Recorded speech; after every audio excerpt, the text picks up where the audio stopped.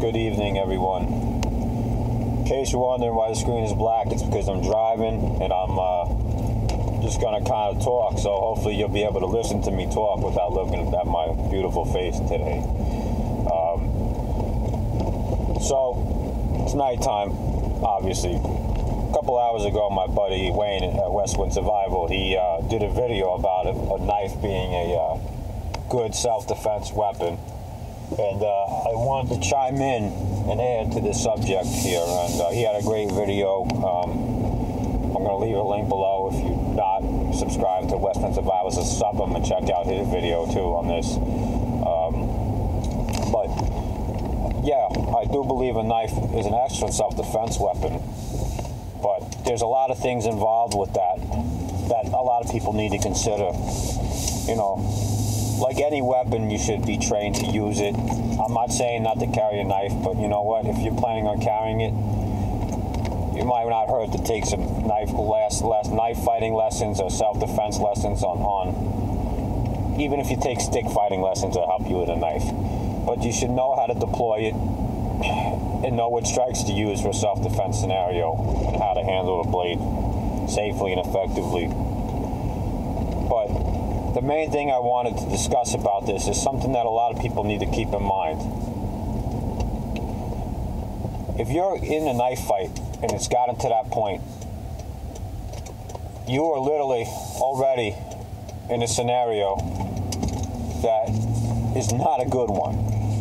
You're already up shit's creek. The last place you want to be is in a knife fight. It really is. If you gotta do what you gotta do, you gotta do what you gotta do. I carry knives with me. Most of us do. I know how to use mine. Most of the people I talk to on here know how to use theirs. Even if you don't, yeah, I'm not saying not to carry it. But keep in mind that it takes a lot of balls to cut and end a life with a knife. It's not the same as shooting a person from a distance. There's a feeling that one will feel of the pain. You will feel the other person's pain when you cut somebody. You take a life, some people say you can feel the soul come out of the other person. It's extremely personal, it's extremely emotional, and it's something that if you're planning on using a knife as a self-defense weapon, a lethal self-defense weapon, you need to be prepared for it. And most people are not going to be able to handle that, in my opinion.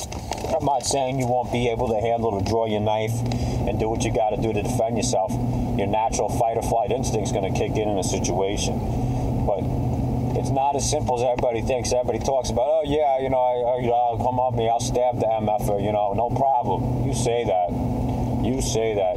It's a lot easier to pull a trigger than it is to take a man's life with a knife or to cut a man with a knife. And let me also explain one other thing. If you're going to be in a knife fight, i.e. with a person, another individual that also has a knife, you are going to get cut. 90% chance that's going to happen. This is the real world. Knife fighting is very, very hard. It's a very hard skill. And if you're getting into a knife fight with somebody, even if it's just two unskilled people with blades fighting, that's the worst. Somebody's going to get cut, and you both are most likely going to get cut. So, my suggestion would be, yes, a knife is a great self-defense tool. You should all carry them. Take some classes, learn how to use them if possible. But do whatever you can to avoid having to. Talk to anybody that's ever had to take another man's life with a knife, another person's life with a knife. And I guarantee you they'll explain to you how it's an image that is never going to leave their brain.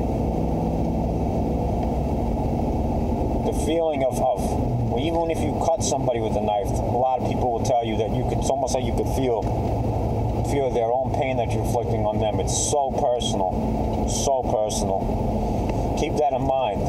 I said in a video I did a long time ago about defending yourself with lethal force that you have to be able to live with the decisions and the consequences of your actions, even if those consequences are justified. So that's just my little bit of not an opinion, but I guess, yeah, my point of view that I wanted to add on to the topic. You know, everybody just really keep that in mind, that it's an emotional experience that you're going to have, and it's not going to be a good one. You know, if you're just some kind of hardened individual and you've been through it all, seen through it all, and seen it all, and it ain't going to affect you, there are some people out there that do it no problem. But using a knife in a lethal manner is not the same as pulling the trigger or anything else. And I'm not condoning violence. Before YouTube probably is not going to like my discussion video here, but not condoning any type of violence whatsoever.